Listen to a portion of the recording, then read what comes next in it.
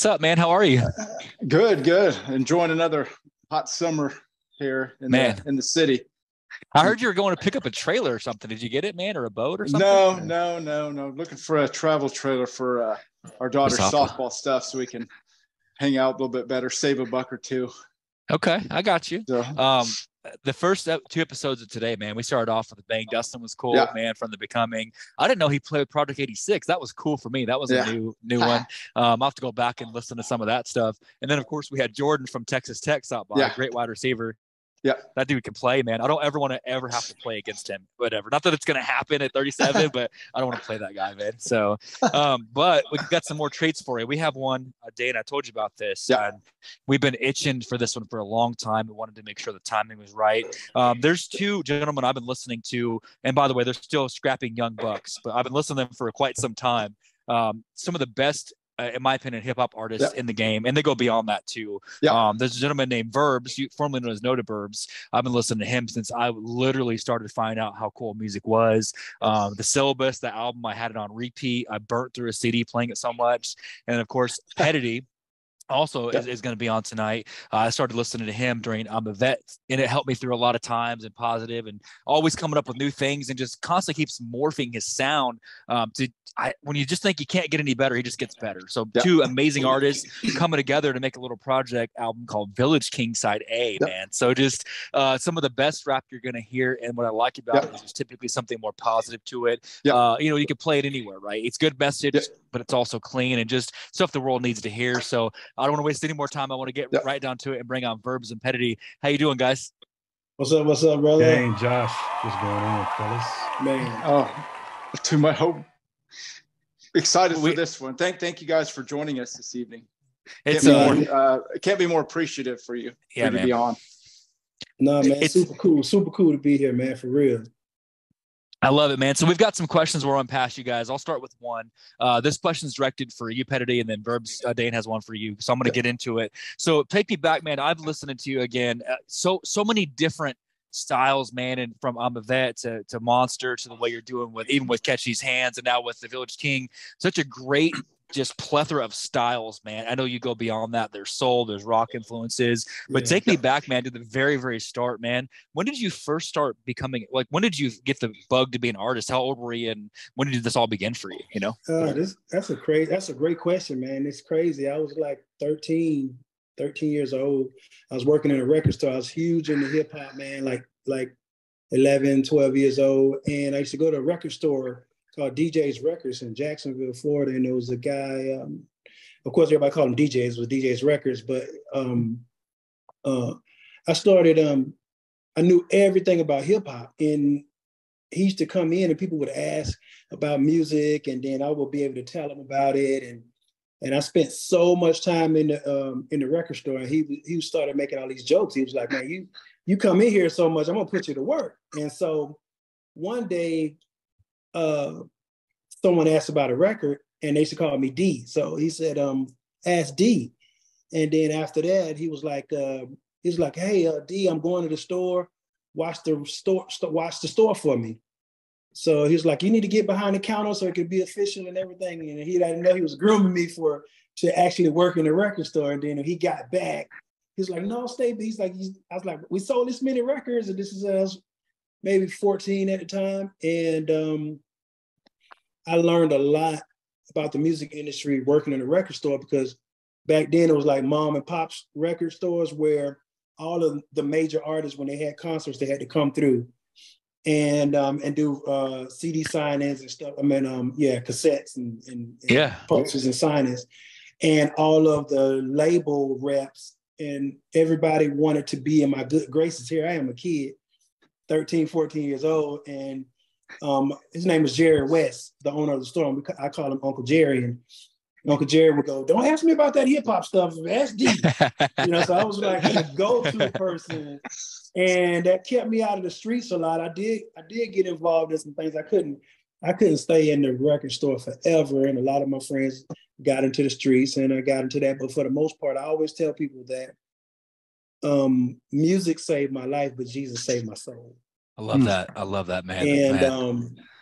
And I was actually doing the beat. I was the beatboxer for some guys in school.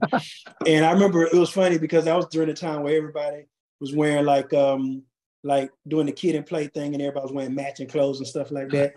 And I used to always be the beatbox guy, but the rappers always got the girls. And I never, it was funny because I remember one day I was mad and I was like, I came home to my mom and I was like, Mom, I'm gonna write me a rap because rappers get all the girls. He said, write you a rap, baby. I love that. Dane has those pants still. Dane, you got those kid and play pants, don't you, Dane? Oh yeah. Parachutes, everything. Parachute pants, everything. I got it all. They're back anyway. So he's oh yeah. Oh yeah. Yeah. So then just fast forward a little bit. I started rapping and I got good at it and stuff. And then I was pretty much fast forward a little bit. I was pretty much kind of next in my city. Like, there was a lot of guys coming out of the state, Two Live Crew and Poison Clan and all these artists, man, was really doing their thing. And there were some guys from our city named they call them the Trill Deal Boys. Chill Deal Boys. Chill Deal Boys could not get a deal to save their life. They tried and tried. They were great artists, and they could not. And they tried and tried and tried. And then they moved to Atlanta, changed their name. And I remember a friend of mine, he came back to me. He said, "Hey, this is our first single. It had the airbrush." And he says, "I want you to play this in the record store every time you hear." And that was 95 South. They changed their name to 95 South, and the single was "Whoop, There It Is." Okay. I helped break that single in Jacksonville, well, at least in my area, and everybody's going for that record. And I remember being in the streets, and every time I was at the record store, something would happen in my hood. Somebody would get shot or something crazy would happen. And they'd be like, "Yo, what happened? You heard about what happened?" I'm like, "Yo, I was at the record store, Mm-hmm. But then I got involved in stuff in the streets, and I was like, I need to do something different in my life. Granted, I'm still a teenager, but getting involved with things, and everybody, friends of mine going to prison. I was in high school. One of my rap partners went to prison. Our DJ went to prison. Like all this crazy stuff was happening. And I remember there was a lady that lived 2 houses down from me. She used to always tell me, "God's got a calling on your life. It's something about you." And I'm just like, man, this lady crazy, man. But she never was afraid of it. I always had respect for her because she never was afraid of the dudes in the streets. And she used to always witness to us and tell us about God and stuff. And so she asked me to go to church with her one day, and I started going. And, during that time, a couple of people knew I was a rapper, and it was like, you have to leave that rap stuff alone. That's of the devil, And I was just like, all right, and when I gave my life to the Lord, and I said the sinner's prayer, I just wanted Jesus, man. I just wanted a change in my life. I really wanted a dramatic change in my life. And I remember the church had they had a skate party. And at the skate party, they was playing hip hop, and it was like banging. And I was like, man, I thought these people were saved. I thought they loved the Lord. They playing rap. So I went up to the DJ booth, and the DJ was our deacon. So I was like, "What is this y'all playing?" And he was like, "Oh man, this SFC, Soldiers for Christ, man." And then he played Dynamic Twins, and he plays a couple of other jamming gospel rap. And I went to a Christian bookstore. And I would spend hours in this bookstore, man, just soaking up the music. Because back then, they used to let you play the CDs, play the tapes. You could spend as long as you want. On the kiosks, man, on the little machines, right? Because I did that too. Yeah. And then, man, I just spent so much time. And I made up my mind at that time. I was like, this is what I want to do for the rest of my life. And by that time, fast forward, I had to be like 19.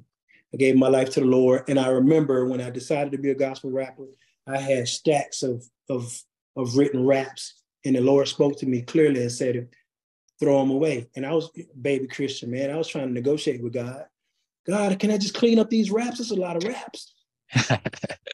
And the Lord was like, "If you throw them away, you'll never look back. You'll never regret looking back." And I've been rapping for the Lord ever since. That was 93, 94, 95. I was a shout out to Jeff from DDC, a group called DDC Grape Tree Records.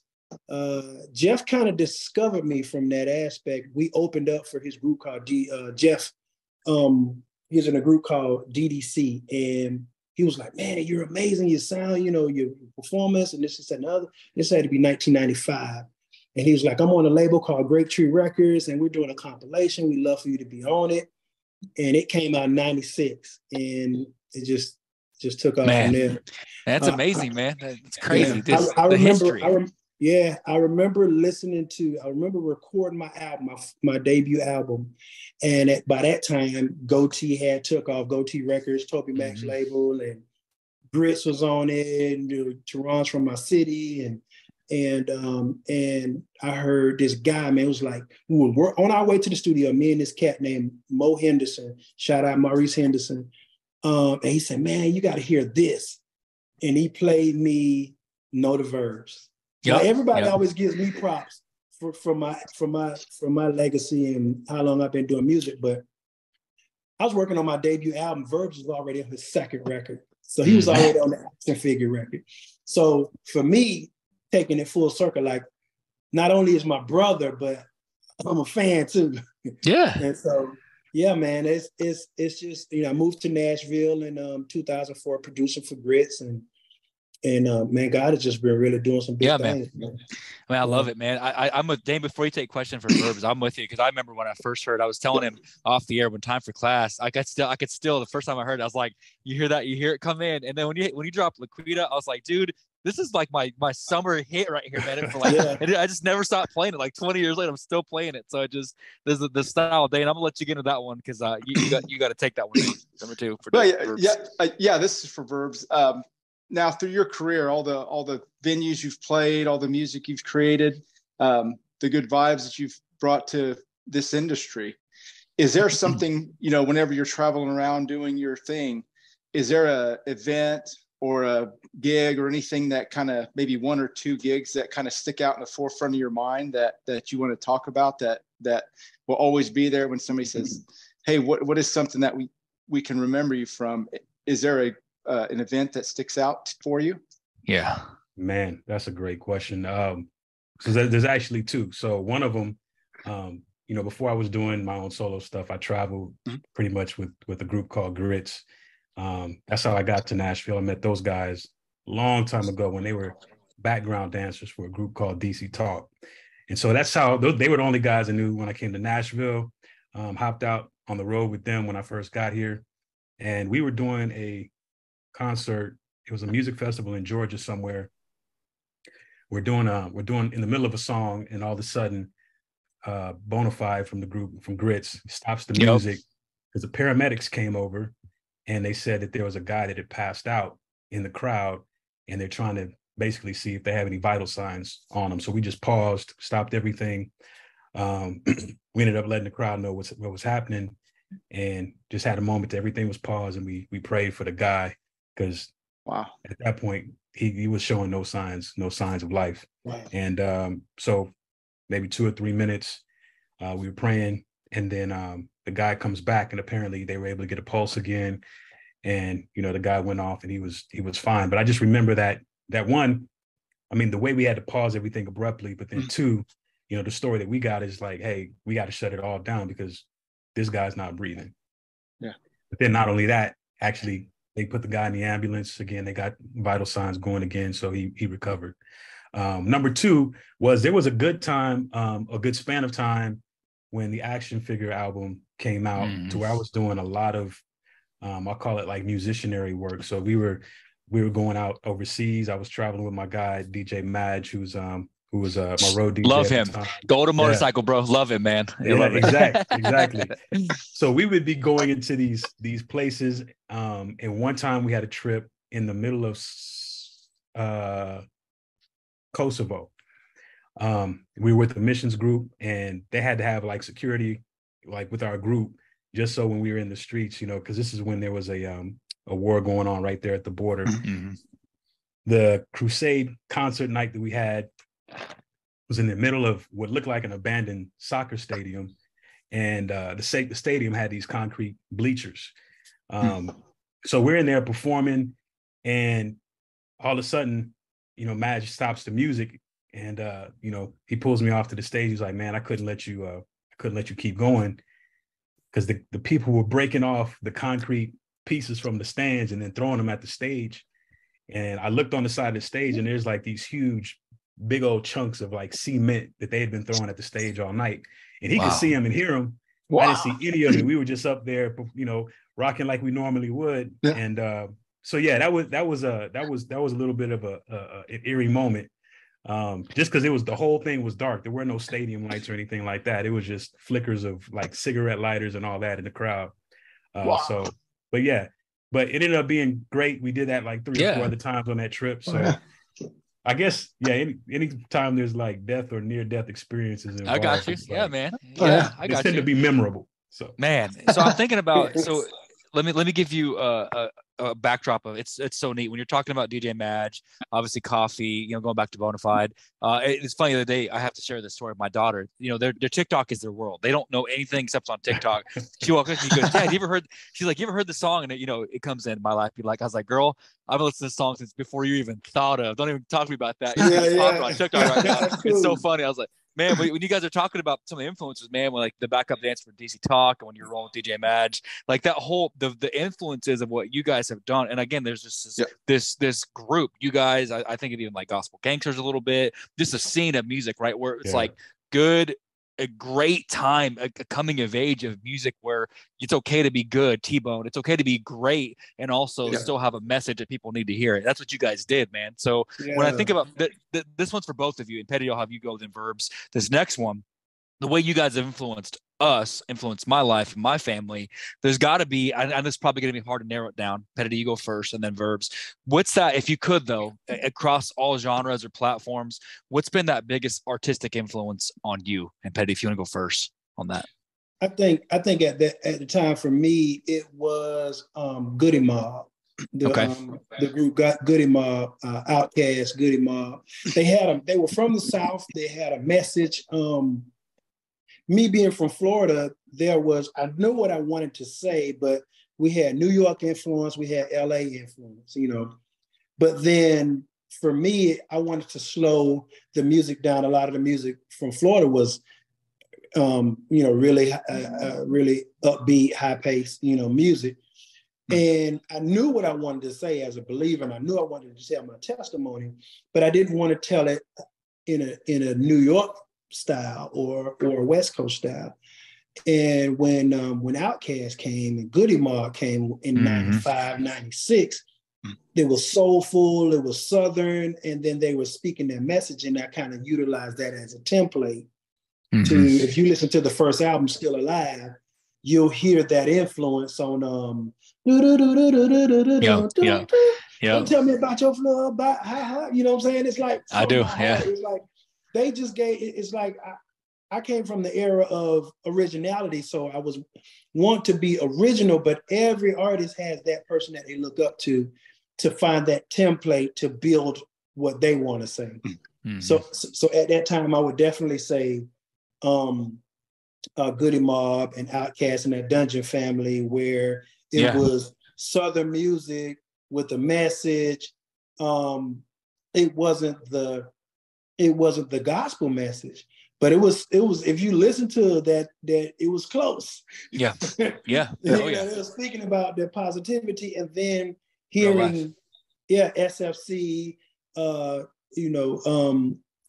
Dynamic Twins, and there were people telling their testimony for their music, and it's like, for me, how do I bring the originality of who I am to the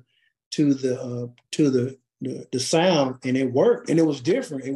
There wasn't really much out there Southern hip hop wise that was saying some of the things that I was saying on the first album, from Still Alive. And the reason why the album was called Still Alive was because I had left the streets and I spent so much time at the church and so much time in the studio.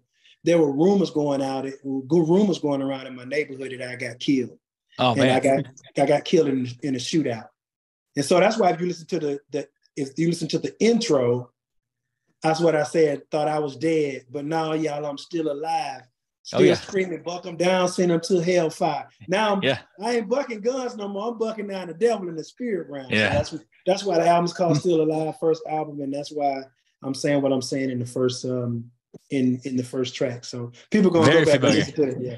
Yeah. Oh yeah, man. I'm very familiar. Like I said, you sing it better than me, so I'm letting you do it, man. But yeah, very familiar. I read that story, a little snippet of that, and I thought that was kind of where that came from, man. But yeah. I can see that, how you took that. And then Verb, before you go, one of the things that they have always talked about. I think I was watching. I think it was Randy from Red. He's a rock band. You guys know who Red is. Oh yeah, and they were Red. and they were talking about, they're breaking it down, how he's like, hey man, you have this message that you use, but you're also a rock star, right? And like you guys talking about being rap star, he's like, you can also say what you need to say. And I keep going back to, you can be great, you can be at the top of your field, you can say Outcast in one breath, and then Village King in another breath, and it's okay. You don't have to, just because your message is tailored, you don't have to take a step back or be less. And I just love that you guys are literally some of the best rappers that you're ever going to hear, but you say what you want to say, and just authentic and genuine. It makes it even better. You're not, anyway, Verbs, if I'm going to ask you, man, who's been your biggest influence, man, as an artist for you, know?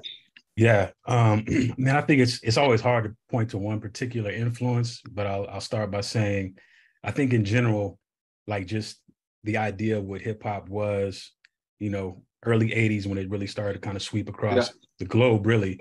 But the fact that you had, it was really all about taking whatever was around you and then making it into something. So there was parameters, but there wasn't. As long as you can make it a thing, it became a new style.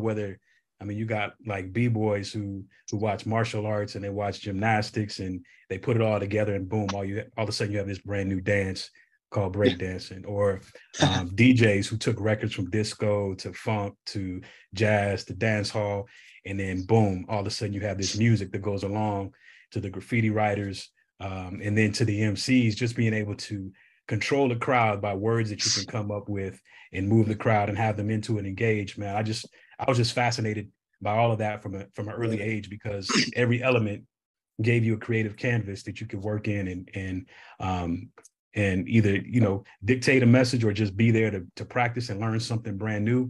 And there was never any point where it had to level off. You could just keep going up and up, because there was nothing that really defined it at that point. It was only up from there. And so, but as I got into it, I would say there was, I remember the first song I heard on the radio that I was like, man, what is this? There's this group called UTFO, had a song called Roxanne, came on the radio, and it was just, I don't know what, the beat was just so hard, and they came on and they were just doing these crazy raps over the top of it, and that's when I was locked in. It's like, man, I want more of this. So started out with cousins that had records that would let me borrow some vinyl, but then there came this era that they kind of termed as the backpacker era, to where you had guys like groups like Black Star, Tribe Called Quest, leaders of the new school, and to me that just peeled back a whole new level, a whole new layer of what the music could be. I grew up out west in Arizona, so a lot of what we had, coming from that side was more of the NWA, the Eazy-E, a lot of the kind of more gangster rap music. Obviously, we had East Coast music as well, but I was like, I knew I couldn't bring, Eazy-E in the house and play it as an 8 or 9 year old. So I was like, man, let me find something a little more safe. So that's how I got into more of the West Coast guys like Far Side and all these other groups, man. And, just always appreciated the originality, the creativity. And so just pulling from all of those things, to answer your question, pulling from all those things, I think was just inspiration in itself. But at this point, I have guys that I just appreciate the craft of what they do, how they write, and for as long as they've been doing it. So you got guys like a Common, guys like a Black Thought, guys that have been doing it for, probably 2 or 3 decades now and haven't lost a step or lost a beat in doing it. So, man, I think you put all those together, and I could see, like you said, a little bit of Tribe Called Quest, Talib Kweli, a little bit, even some of like a Common. I saw that a lot. And I hear that a lot. Obviously, I'm a little more partial, and no disrespect to Common, I love him, but a little more partial to you. But yeah, I can see that. So Dan, you want to take 4? I know you're going to hit both of them with that one. So this is for both of you. Now that all the inspiration you guys have had growing up, and listening to your stories that kind of helped you shape the kind of music you make today. Now, moving forward, what do you guys see coming up to the end of the year, I know you guys obviously have collaborated and you've done some great things together. What do you guys see coming for the rest of 2023 into 2024 now? What's on the horizon for you? And we can start with Verbs on that. Yeah. So as you guys mentioned at the top of the podcast, we've finished an EP entitled Side A. And that was intentional because we knew, hey, there's going to be a second part to what's coming after this first one drops. So we're currently in motion. One, just being, good stewards of the music we just dropped. We have our latest single that we dropped. The last one was called King. So there's a video coming that's going to follow that up. And then right after that, we're continuing on into side B. We're already one song in on side B. Petty, I don't know if there's anything else you want to chime in on as we sweep into side B mode. It's gonna be fine. It's gonna be fine. It's gonna be fine. It's gonna be fine. Man. We got all the bugs. Well, I won't say the bugs out. Like we've been friends for Verbs has been over 25 years, bro. That's crazy. Like that's awesome. Long time, dude. My bad. It just hit me for a second. But Nostalgia. We've been friends, and it's been a brotherhood. And then we just happened to do music together. But that's cool. When we actually started doing music together, there was this thing in him and in me for people kind of mourn the things that they've done, but we both came to it and said we want to do something new and we want to create something new. We don't want it to be a collab. We don't want it to be, there's a lot of guys doing collabs where you have this solo artist and this solo artist and they come together for one project. We both been doing music for a very long time, and we just wanted to create something new. I always talk about how even Jesus sent the disciples out 2 by 2.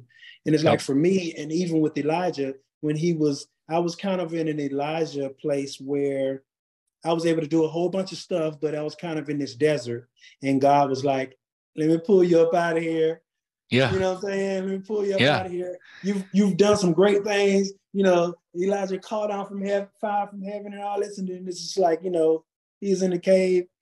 And it's just like I was just kind of in this place, and God just put me with my brother, and we just created something new and different. And he's actually, been really pushing me, not just as Village King, but as Pettidee too. And even in some areas, I've been giving him a little kickback, like, if it ain't Village King, I don't want to do it. Yeah, man. And he's like, yeah, I'm sorry, go ahead. No, I'm just absorbing it, man. I think because side A was so good, I can't wait to see what side B, because there's such a, I don't even know how to explain. I've trailered it a couple times. It's something so fresh. There's a reminiscent of 80s and 90s, but it's also fresh. Yep. I mean, I think of fresh things like, I always say shout out to Kanye, how he does so many things with styles, and you have this blend of what you guys are doing that I just can't put a finger on it. There's no, it is you guys. It is you. It is you. Well, that was the thing, is that we created, it was like God would allow us to create something new that's not the Pettidee sound or the Verb sound. It's something mixed from both of us, brand new. And definitely shout out to Tone Jones, Grammy Award-winning producer, man. He's a believer. He's on fire. Yep. He did the whole EP. His sound challenged us both to write in different aspects. Verbs that we feed off each other, and his lyrical abilities, man, it's just bar none. And he brings the lyrics out of me, and then I bring the energy out of him, and we just feed off each other. And we don't. There's a thing where we're both building each other, not just from the musical side, but from the production side. People give me credit for certain things, man, but I mean, Verse is picking these tracks. Like, these is fire tracks. Yeah, you know what I'm saying? It's good. And so we just feeding off each other, and there's an energy. Like I was saying. Just to kind of add to, what to expect from side B, we're creating and new things are coming to us. And so as you guys are getting it brand new from us, it's coming straight down brand new from us, from us to you. So we're just as excited. We've already recorded the first single off side B and the music video. So I can't wait to see it. Once we get a chance. I know. Once we get a chance, we're going to share it, man. Trust me. Because you told me about it, a little sneak peek, man. Yeah. This segment's for both of you. I mean, because we really love to hear it. We call this an open mic segment. We open the floor up to our guests to kind of ask them if they have any, philosophies or mantras they've carried with them through their careers to kind of get them through either tough times or get them to that next level, the stuff they've, carried with them. With a lot of our listeners, they're younger, they're the younger crowd, and they look up to gentlemen such as yourself. Is there, maybe we'll start with Petty there. Is there something that you can kind of give our younger listeners and viewers, like a philosophy or a mantra to kind of help them along in their careers as well? Yeah, I would actually, yeah, absolutely, man. I would actually say, do it scared. And I got that from a minister. And what that means is some things, a lot of people want to do things that they've always wanted to do, or they feel like they can't do it, or fear keeps us from really pursuing our dreams.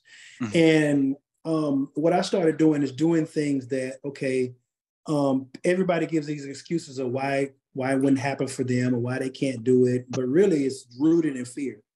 And it's almost the concept of the first time you jump into the swimming pool, and you jump off the diving board, and just that fear of, am I going to come up? All of these things racing through your head, but after you jump off and you go, oh, I want to do it again, and then you do it again, and then you do it again. And then I've heard people say, learn to be comfortable being uncomfortable. That's good. Comfort I'm not saying you don't have to be certain levels of comfort in your life, but extreme comfort at a certain level, comfort can be a dream killer. And because people don't want to step out of their comfort zone to do something. And I've been doing a lot of stuff, like I do it terrified and I'll do it scared, and I go, yo, that wasn't so bad. And then it builds something in me and to do it again. And then what else can I do? What else can I do? And so I would definitely tell young people to do things that sometimes absolutely terrify you. People put that in when they do stuff like jumping off, doing the bungee jumping and stuff like that. But a lot of times it's putting out a song, or drawing something, or doing something that everybody else is not doing. And I would say, when you're going through life, because you only get one life, and you don't want to look back and say, I had that opportunity, I should have did it, Mm-hmm. So I would definitely say, do it scared. Man.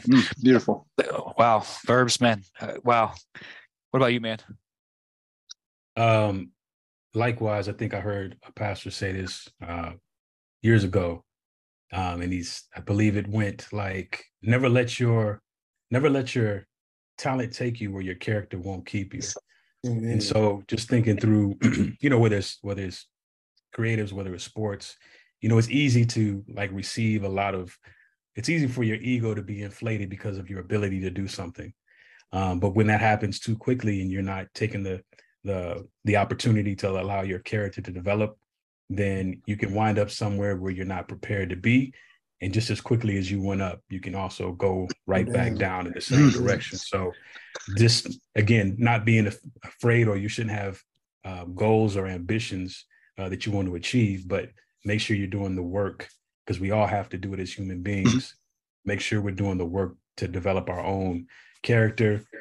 So when we do get there, we appreciate where we were able to go because of the work, the internal work that can hold us there, keep us treating other people right, allowing those egos to be deflated, and don't allow pride to puff you up so much that, you don't want to be the jerk on the top of the ladder who nobody wants to deal with, because something will happen, because inevitably pride comes before the fall, and everybody that you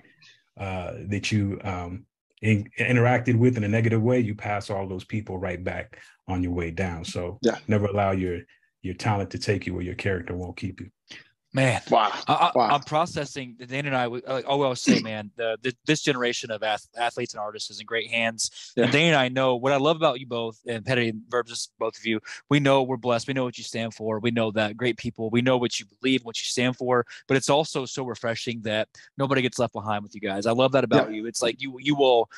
How do I say this? That it's it's one thing to say it, but you guys live it, right? And what you do, that speaks louder. The actions of what you do, the work that you do. I know a lot of things about what you guys are doing for charity. You're out there making a difference in the world, not just making music, but taking music and making a difference with it, and it helps people. We had a story I got to share this with you guys before we kind of wrap it up. Pettidee and Verbs. Joey from Disciple came by a while back. It was February. We're sitting there, and he said, "Man, there's a guy listening to one of their songs. They're listening to, I think it's called You're Not Alone. They're sitting there, and this guy told us he was listening to the song, was contemplating ending his life, had a bullet in the gun. He says, man, he listened to that song, took it out, brought it to the show, made a necklace, and gave it to Joey and says, hey, this is what I was going to use before I heard the song. You keep it. I don't need it anymore. You guys help me. So what you guys are doing, what you guys are both doing is there's times when you help people get through things that are rough. It's great music, top of the genre, but it also it helps people. Music is powerful. So thank you guys for believing in what you're doing and making music that helps us be better people, if you will, you know. So I appreciate that. Appreciate you, man. Thank you. Man. Yeah, man. Dane, do you have anything to add to that, man? Because I could go on for days, literally, man. No, I'm still trying to absorb it all, taking notes as we've gone along, and just a lot of nuggets of knowledge. I mean, you know, like we were talking about before with Verbs, you know, even at my age, I still learn from gentlemen like you that carry a message like this to not just the younger generations, but to everybody, even older guys like myself that can learn something from you that I've never heard before, or put in a more succinct way. And it let me, you know, bring all of my thoughts into one phrase that you've said. And it may be a phrase, but it just so much bigger message when you start digging into what you guys have said. So I love that you guys do what you do. And ever since Josh has turned me on to listen to you, I mean, I've been nothing but thankful. So I just want to extend an extended thanks to you for the things that you guys do. Love it. Thank you, man. I appreciate it. We appreciate it. Yeah. Well, fellas, I will say this because we will give you guys some time back in your night. It's we have you guys, and we have one more after you. Please, this is an open invitation. We call it the alum. Once you come on, obviously, please come back when we get closer to dropping side B. Let's come back and maybe talk about it. Maybe an album review if you'd like. We'd love to do that. Maybe definitely. That'd be great, brother. Awesome. When we put it out, I'm telling you guys, we've been blessed. I told you, we've had a lot of artists. We've done things with like Low Cash Cowboys, like I told you about, people from Skillet. We've worked with Chevelle. But when I said that we're bringing you guys on, it was like it blew up. Like, oh, what? And it was just like, so we had to, we were like, we got to get it out, man, because we only interview people that we're fans of. So we're like, we have to get this out because they want to hear that message. And just like you said, I'm glad that you guys are still at the top of your game, man. So love it. Brother. Man, it's a definite challenge, man. It's a challenge. It's a positive challenge for us, because we just want to be better and do things that, you know, we can be proud of and that the Father can be proud of, because we're doing the music, but for us, it's like painting. You know, we're allowed to paint, but it's like, because we're individuals, we get to use different colors to paint a positive message and to paint a message of salvation at the end of the day, and people are not confused on what we believe, and confused that Jesus is Lord and that Jesus is coming back and that he loves you. And just that love, man. So thank you so much, man. We really appreciate it. And just it's a blessing to be able to have outlets, man, and people that really appreciate it, man. Just thankful, man, for real.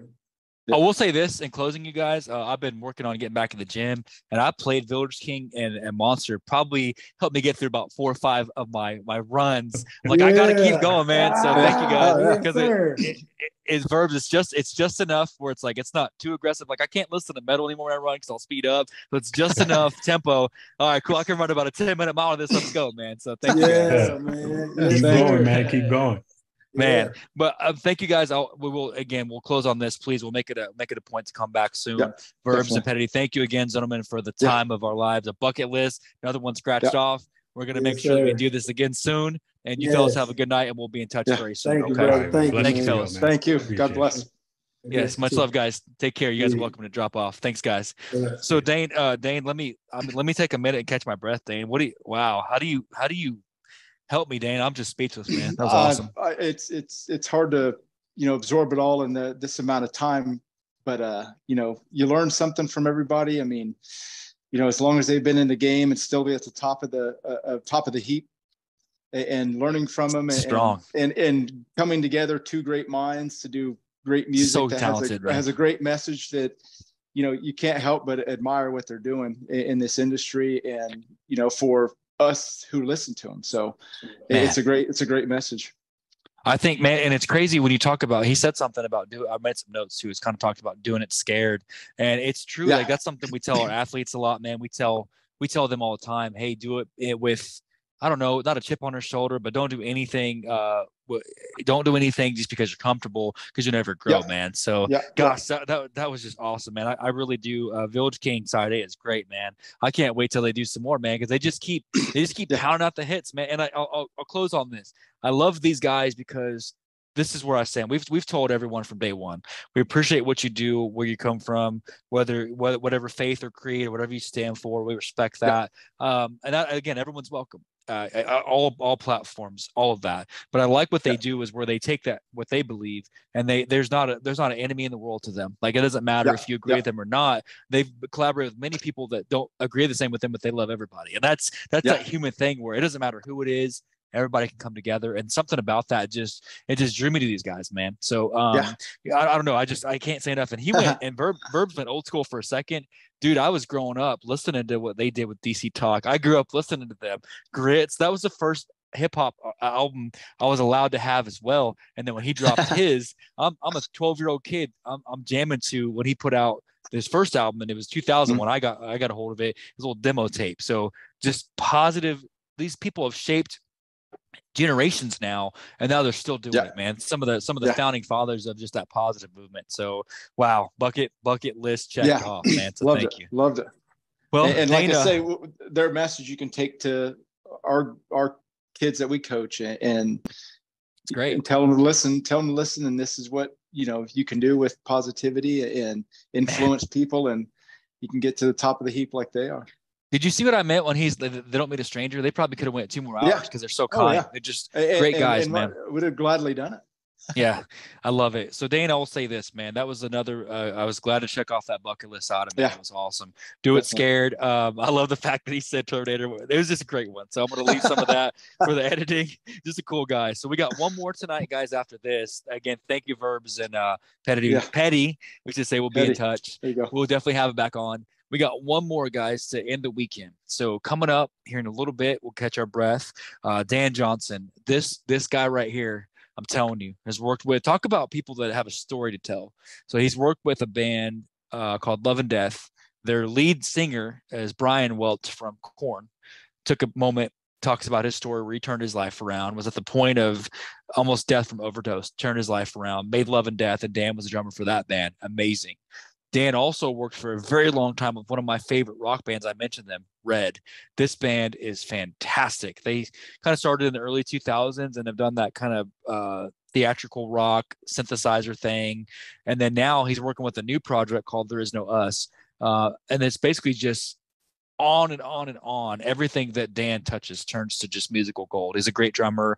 He's up there with Yogi, just one of those great talents. So Dan's stopping by. He's actually running late right now, otherwise he'd be on. He's at a gig. He's leaving the gig to then get with us and do the episode. It's really cool. So that'll be the nightcap. I can't wait. So again, I'm not speechless very often, but that one had me speechless. So I want to say thank you again to Verbs and Pettidee.